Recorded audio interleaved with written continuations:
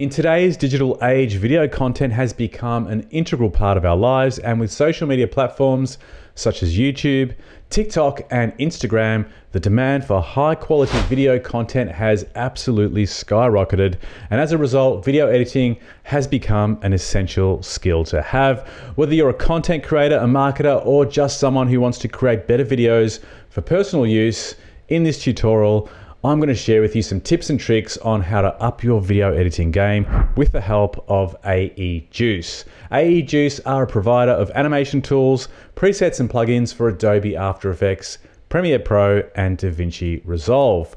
There are a huge amount of packages and bundles available on the website, and at the moment, AEJuice are offering significant discounts. To find out more, visit aejuice.com via the link in the description box below. There are overlay effects, transitions, film looks, glitch packs, typography, and so much more. In fact, too many to go through all of them in this introductory video, so I've decided to pick my top 10 and demonstrate them for you. The first one I want to demonstrate is the broken glass pack. To use this effect, go to the Window, Extensions, and AEJuice Pack Manager. Click on it and the AEJuice pack will appear on your screen. And this broken glass pack has 5 different folders containing multiple options of a broken glass effect. So let's have a look at the glass parallax options. And I'm going to select glass breaking number 16. All you need to do is click on the effect, click on import, and the effect will be downloaded directly from the AEJuice server. Now let's take a look at one of the broken text effects. Let's say we wanted to add text over that image. Let's just drag that in or select the import option. So to use the text, we click on the Essential Graphics panel. If you can't see the Essential Graphics panel, click on Windows, go to Workspaces, and select any of the Effects, Essentials, All Panels, or Captions and Graphics workspaces, and it should appear on the right-hand side. So in the Essentials Graphics panel, we can change the words broken text to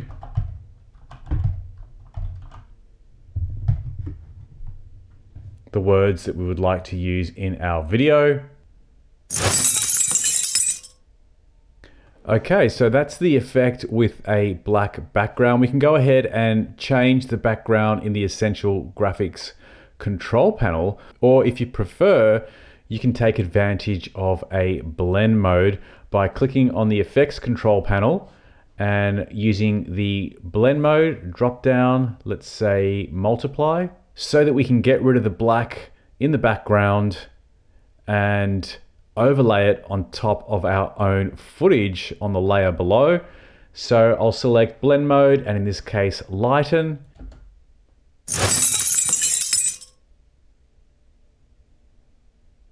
So that's how you overlay the typography above your footage on the timeline. Let's go ahead and take a look at the next pack that I want to demonstrate. So to do that, I'm going to use the extensions menu, AEJuice Pack Manager, and that will appear on screen. And then we're going to click on the Products tab, and we're going to open up the Old Film Construction Kit. And if you hover the mouse over the pack, it actually shows you the type of effects that are available in that pack. So I'm going to double click to access the effects, and you've got a number of different categories from dust and scratches to film assets, film burns, film frames, grains, looks, and even film transitions. And we'll select maybe a film frame for this one first. So to use the film frame, you can just drag it on the timeline or click import. And if I play that, you can see the subtle motion around the edges.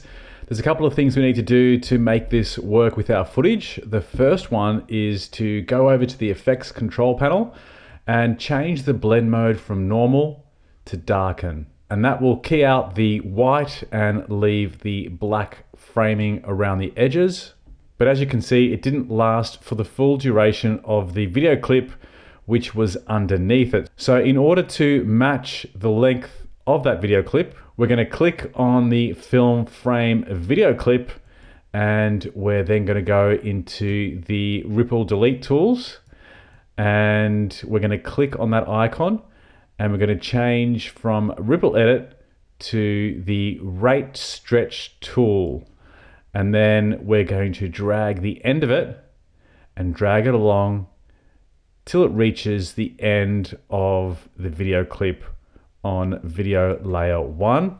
And now we can press play, and you'll see that that effect will remain for the full duration of the video clip on the timeline. So that's the old film construction kit. Let's go back to the products tab. And now we're going to check out the NFT Constructor. This has a whole range of assets that you can use to create NFTs. Let's click on that one. And as you can see, we have some backgrounds and then some NFTs that are basically rotating panels that you could use for your own artwork. So let's start with one of the backgrounds first. I'll choose to import that into the project by clicking on the import icon on the top right-hand corner, or dragging it onto the timeline.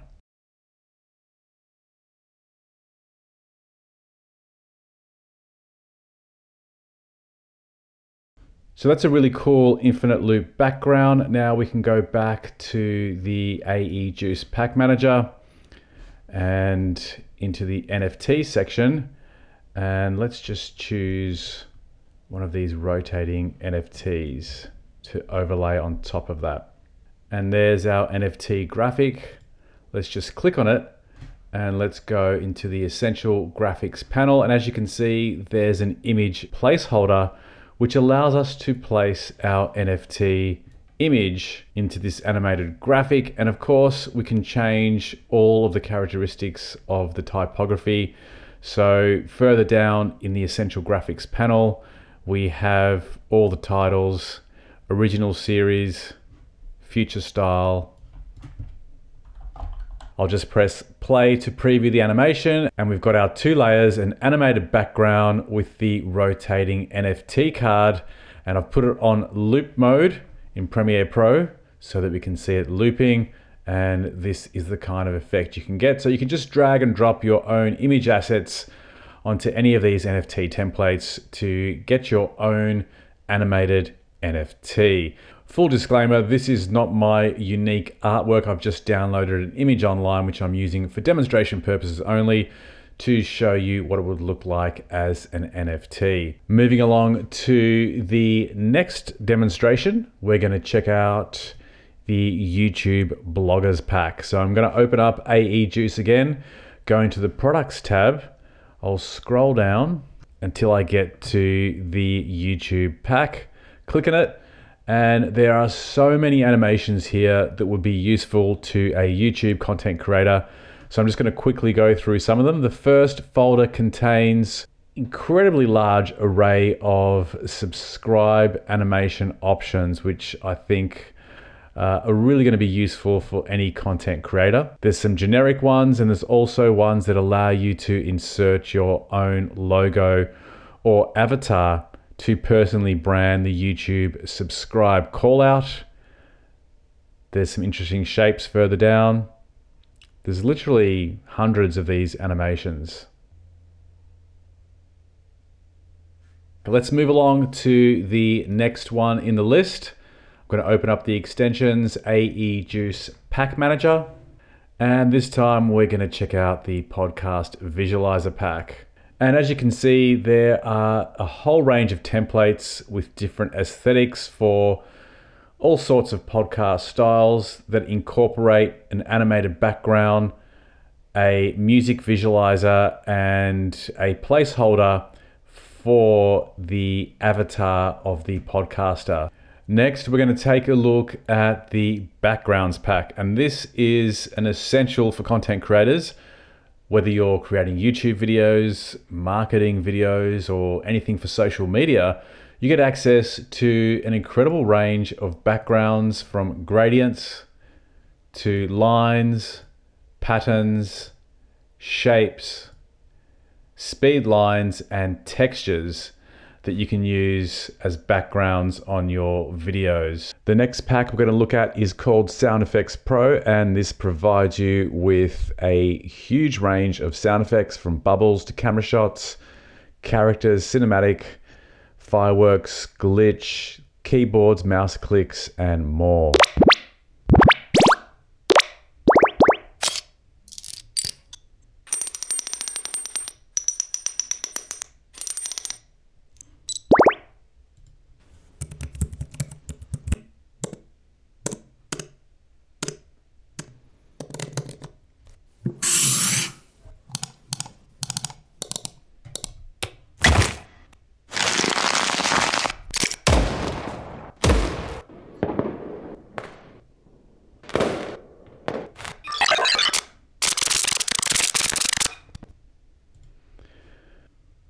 And there's also a number of transition packages available. There's Monster Transitions, which has a huge range of colorful transitions, including circles, clocks, various rectangles, shutters, stripes, and textures.